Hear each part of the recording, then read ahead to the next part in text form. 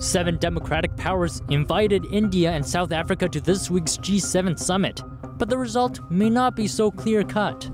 One G7 member nation in particular remains deeply involved in China's Belt and Road Initiative. For now, its next move remains to be seen. China is pushing for the largest military buildup in history, and the head of the U.S. Indo-Pacific Command is ringing alarm bells over it. The U.S. Air Force is on the move. That's in response to advanced fighter jets that China has developed. One South Pacific island nation says it's standing by Taiwan. It withdrew from a United Nations conference in protest of China's threat to the island. And another country takes a similar stance, recognizing Taiwan as the only China.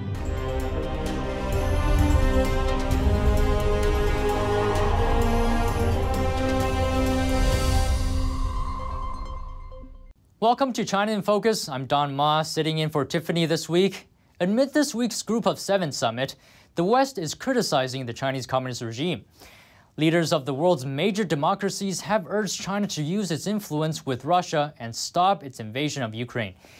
In a G7 summit statement, they also requested that Beijing drop what they called its expansive maritime claims in the South China Sea. Those messages come alongside unprecedented levels of criticism towards Beijing's policies and human rights record. Now, a standoff appears to be brewing between the two blocs. One of them led by the US and the other by Russia and China. Both are trying to expand their alliances, but who are they looking to have join their ranks? Let's zoom in. This week's Group of 7, or G7 summit, invited India and South Africa to participate. Its democratic members appear to have a new goal, expanding their front against Beijing and Moscow. But India and South Africa may not be shoe-in allies. Both of them also attended the recently concluded BRICS virtual summit, hosted by China. BRICS members are among the most influential developing countries: China, Russia, India, Brazil, and South Africa. During the meeting last week, Beijing helped Russia to return to the international stage after its invasion in Ukraine. On top of that, Chinese Communist Party leader Xi Jinping took aim at the U.S. for expanding military alliances and over sanctions. Back in Europe, the G7 summit has been in full swing in Germany this week. Leaders from the U.S., the U.K., Canada, France, Germany, Italy, and Japan, as well as the European Union, were present. Germany also invited Indian Prime Minister Modi, plus leaders from South Africa, Indonesia, Senegal, and Argentina. Among the guests, India, South Africa, and Senegal abstained from the UN Security Council vote on a proposal to condemn Russia. A number of the guest countries invited to the G7 are also those Putin has an eye on. During the BRICS virtual meeting, he suggested the group's 5 member nations should expand ties with countries in Asia, Africa, and Latin America. India is one of those caught in the middle of the two blocs, trying to balance relations between Russia and Western countries. Despite the robust trade between India and China, an ongoing border dispute and a violent clash in recent years has both countries in defense mode. At the same time, Russia is a major source of weapons and energy for India.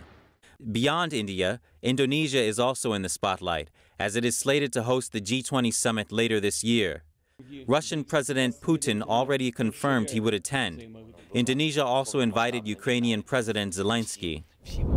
Nations around the world are responding to a new infrastructure plan.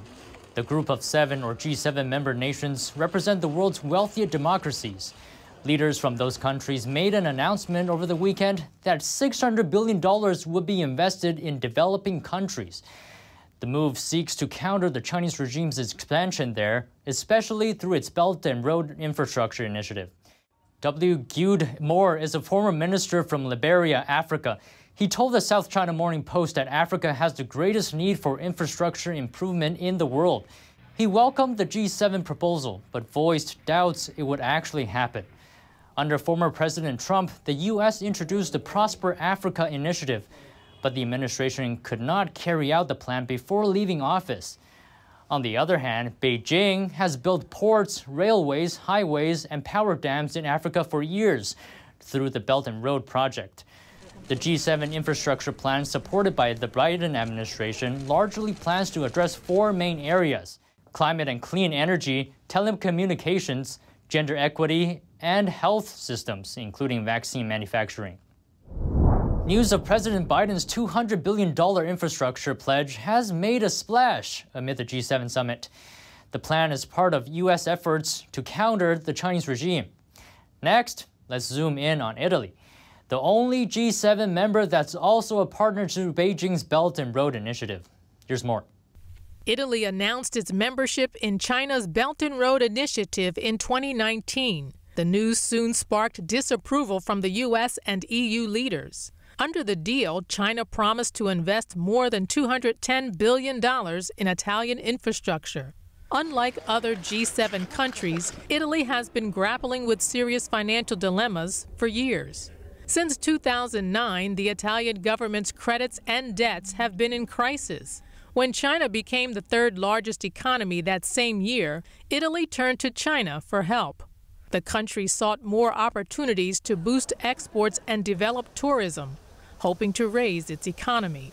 But Beijing's Belt and Road Initiative hasn't made as big of a difference in China-Italy economic collaboration as planned. Most of these successful developments between the two nations were achieved before Italy joined the Belt and Road, and a number of other to-do list items were underfulfilled. That's including the space station coalition between the two countries. On the other hand, what roles do the U.S. and EU play in the Italian economy?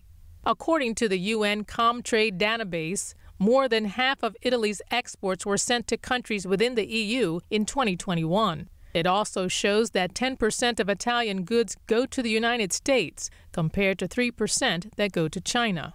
On top of that, when Italy was hit by COVID-19 in early 2020, the U.S. authorized up to $100 million to assist the Italian government. The Chinese Communist Party is having its largest military buildup in history since World War II. That's according to Admiral John Aquilino, commander of the U.S. Indo-Pacific Command. Speaking at the Foundation for Defense of Democracies, he said buildup covers all military domains and capabilities. That includes naval ships, fifth-generation aircraft, missile forces, and cyber, as well as space and strategic nuclear capabilities. Aquilino stressed the importance of Guam to the U.S. in the Indo-Pacific.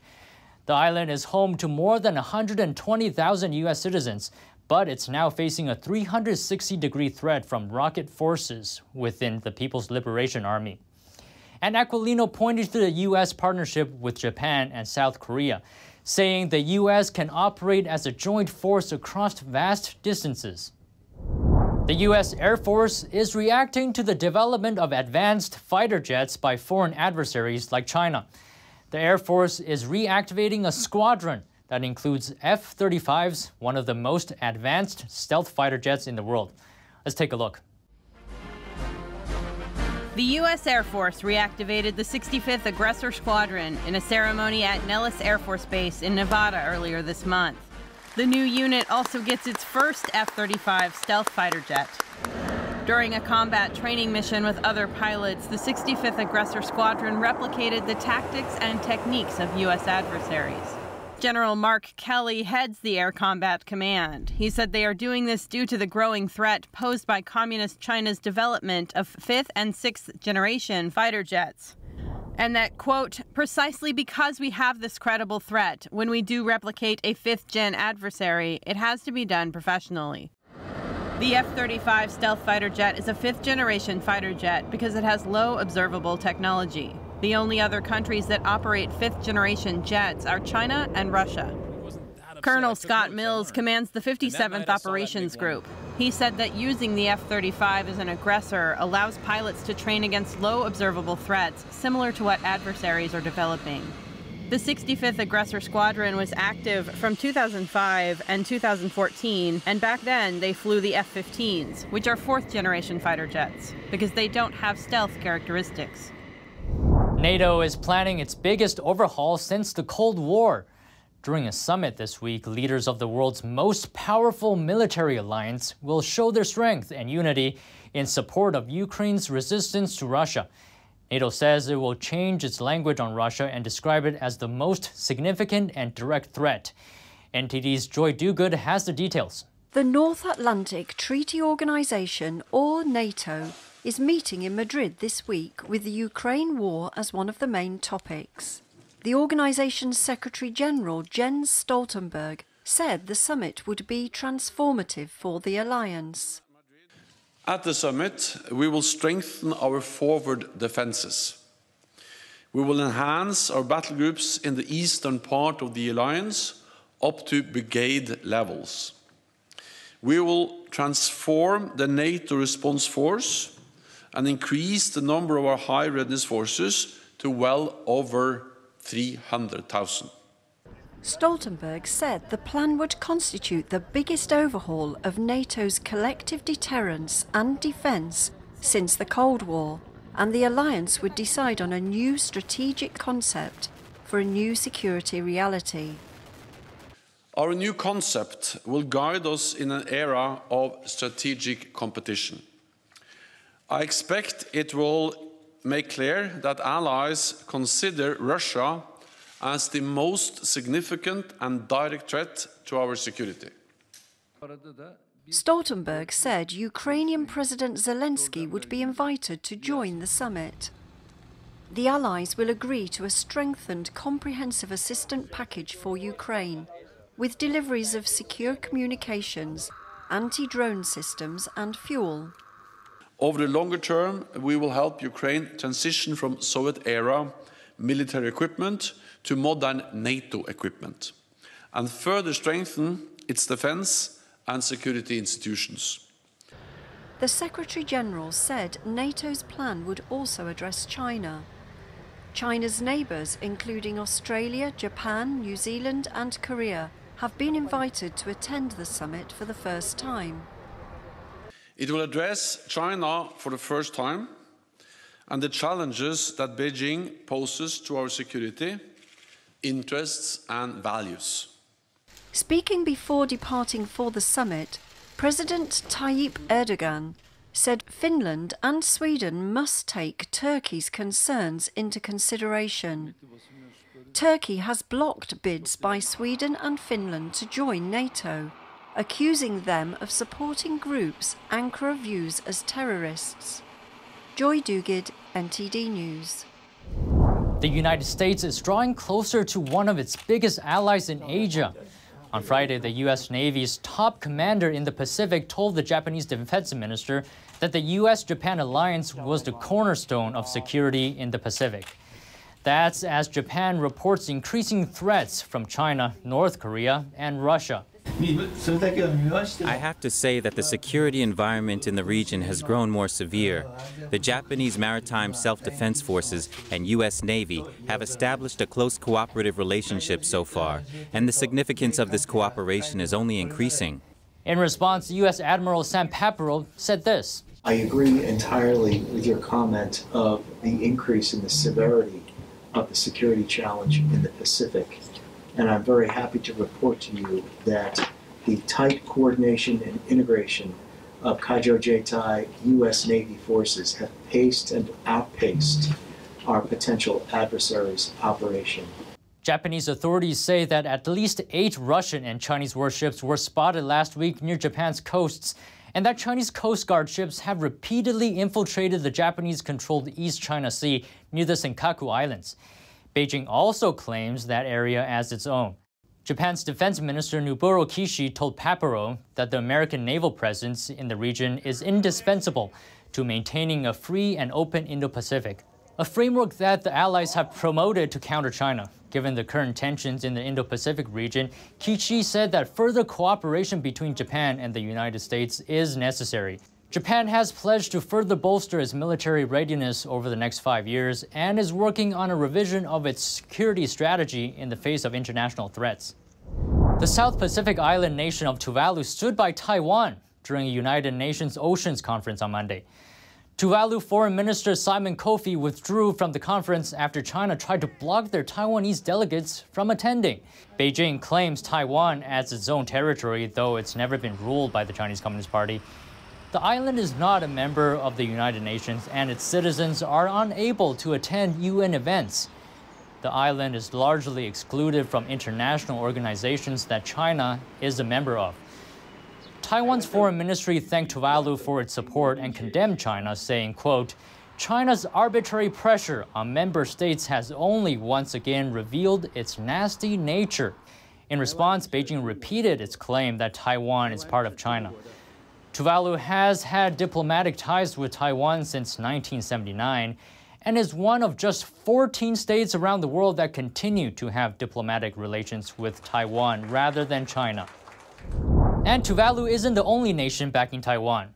Guatemala's president expressed similar support in a media interview last week. Referring to his country, he said, quote, "We are the largest ally that Taiwan still has, and while I am president, I will only recognize one China, and it is called Taiwan." That comes after related comments from Chinese state media Global Times. The publication had hinted that the country would turn away from Taiwan and towards China in an earlier article. Taiwan's central news agency reported that the president's comments marked the first time he had openly clarified Guatemala's stance on this issue since the Global Times article. Guatemala's foreign minister also reaffirmed relations with the U.S. and Taiwan and said the country will continue to maintain them at all levels. And that's all for today's China in Focus on YouTube. We're now sharing a shortened version of our program here after being demonetized for more than a year. Here's what to look for in our second half. Our own Tiffany Meyer is in D.C. this week for a summit on religious freedom. She spoke with a former U.S. ambassador at large for international religious freedom about his take on the threat of communist China. The full episode is available on our partner platform Epoch TV. To sign up, click the link down below. Thanks for watching China in Focus. I'm Don Ma. See you tomorrow. The 2022 NTD 8th International Chinese Vocal Competition will be held from September 29th to October 2nd at the Merkin Hall of Kaufman Music Center in New York City.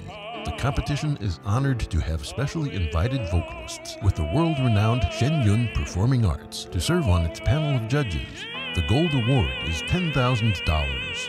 For more information, please visit vocal.ntdtv.com.